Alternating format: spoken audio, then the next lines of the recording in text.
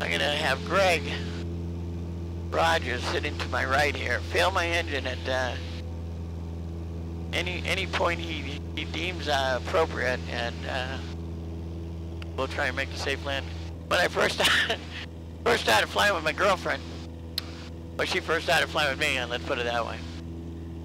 I told her that I would always be flying, and I would always keep a place in mind where I was going to land at any given time. That's the way I was trained. Where are you going to land? Where are you going to land?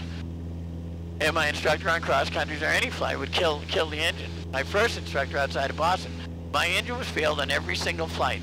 Every single flight it was failed, and I believe as an instructor, if instructors are watching this, fail the engine every single flight. Don't just fail it in pattern, fail it out there where you think there's nothing to land. And after you give them the initial primary instruction on what to do, sit back and let them make the decisions. Oh, here he goes. Best glide speed, pick a place to land. I'm going back to that same road there. 65 knots. When I'm turning, I got a road. Now, there wasn't much wind, so I am gonna head to a point right there being those cars. That's where I'm gonna land.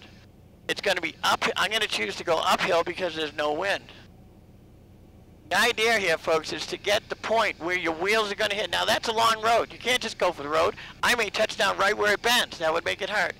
Pick an exact point where your wheels are gonna hit, and that's where I'm gonna go. So now I've established my point. It's right down there.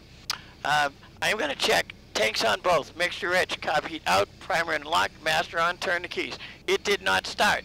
I will stay on the tower frequency and go Mayday, Mayday, Mayday. Now, do I have time for one more spiral? No, I do not. So I'm going to simulate that this is the downwind, and I'm going to turn to my 45.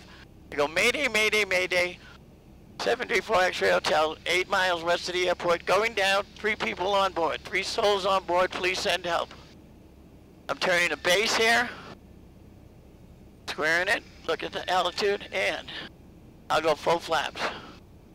Coming in. Before I touch down, I'm going to shut off the fuel, shut off the mixture, just think fire. For the interest of safety, I'm going to clear my engine. I don't like to do that on a demonstration because it may put me long. Now here I come coming down.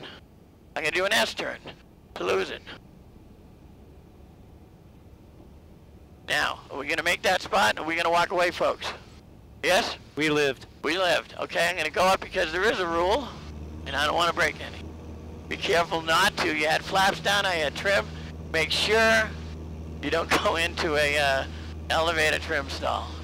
Now, had it been high enough, I would have been finishing the radio call to giving them a little bit more explicit instructions on where to find us. Part of pre-takeoff brief, you should tell your passengers in the event of emergency where you're gonna go, but where you're gonna meet. I always like to say 100 feet behind the plane. You know, always let them know how many people are on board, because there's no sense coming out there and finding Greg and leaving me in the dark. You know, or worse yet, finding me and leaving you. I appreciate that. That's okay.